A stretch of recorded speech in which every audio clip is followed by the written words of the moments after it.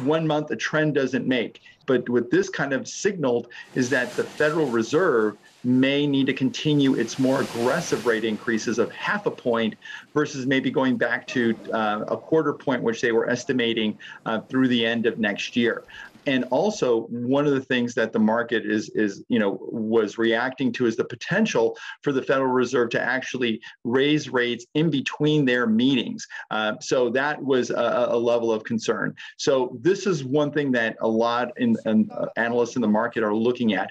And so as part of this process over the last few months and the psychology of inflation, the stock market has lost over $7 trillion in value since the beginning of the year. So that is a major concern. We're entering kind of what would be considered bear territory by most stock analysts. But many people have these stocks in their 401ks as part of mutual funds and whatever.